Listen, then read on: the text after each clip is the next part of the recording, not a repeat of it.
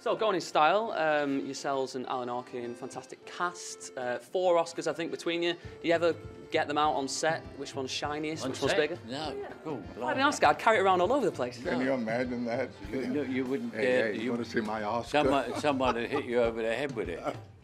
You've got 2, so technically you could take them both out. No, well, no, they're in my office in Leatherhead. I live near Leatherhead, and I have a house there, and they're on a big shelf behind my desk. Speaking about you being close by, there's a lot been said about you guys' relationships. 6th movie together. It's obvious you guys get on really, really well. Do you hang out off the set? I mean, have you invited him round? Off the set. He lives in Mississippi. I live in Leatherhead. I mean, it's a long way. You're both here now. Hang out. Yeah, I've never, ever hung out with actors. And I don't a lot. I don't know. My friends, what are my friends? They're the people you... Writer, musician. Right. I play golf and...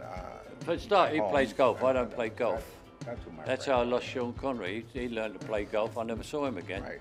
It's not that you don't have actor friends. Your friends are actors, but we're too peripatetic to.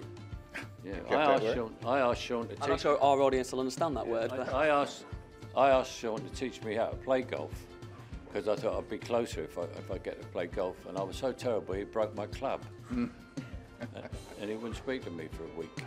Gents, in the film, you play 3 older characters. They're dealing with life regrets. Do you guys have any regrets yourself in your careers? You know, roles that you passed up on? Perhaps roles that either one of you played that you would have liked to get your teeth around? I never passed up on a role that I regretted I passed up on. I was got passed roles up by roles that I thought I've got roles I regret wanted. I did, but not roles. I never passed it because we always had to pay very high tax in England. So I used to do 1 for art and 1 for tax. You know, and the 1 for tax sometimes wasn't very good. Yeah. Gentlemen, a pleasure as always. Have a fantastic evening. Great meeting. Thank you. Thank you all. Hi. Oh my God! Sorry. Hey! Zaine's got a great voice.